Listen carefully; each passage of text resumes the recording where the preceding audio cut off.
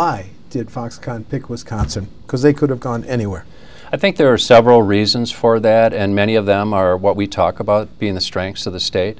But really, at the end of the day, it started at the top. Terry Gou and Governor Walker hit it off. We were able to convince them that we had the workforce, we had the capacity and the capabilities to be able to make sure that they had the talent, not just for those people, not just for Foxconn, but for other employers in the state of Wisconsin. Because taking employees from one company and moving them to another, it's a zero-sum game, and it's not really in the benefit of the state. There are 57,000 people, residents of the state of Wisconsin, that every day cross the state line to go to work in Illinois. Go south. Yep, and there are half of that number, 27,000, that go from Illinois to Wisconsin. And what I look at and say is, this is an opportunity for us to give jobs to those 58,000 people that make a decision to go from Wisconsin to Illinois every day to work in the state that they live in. What is Mr. Gou like? He's an entrepreneur.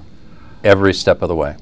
Every step of the way. He is a very interesting guy. He has a huge heart and he has great compassion and great passion for what he does. And I think the key to it in the deal itself was his willing to put his personal guarantee on the line for this. Did Wisconsin's incentives package, how much bigger was it than the packages offered by other states? We were far and away the biggest? No. We were not. No. Did the size of it ever intimidate you? Did you feel, let me put it this way, did you feel you were mortgaging the future of your grandchildren?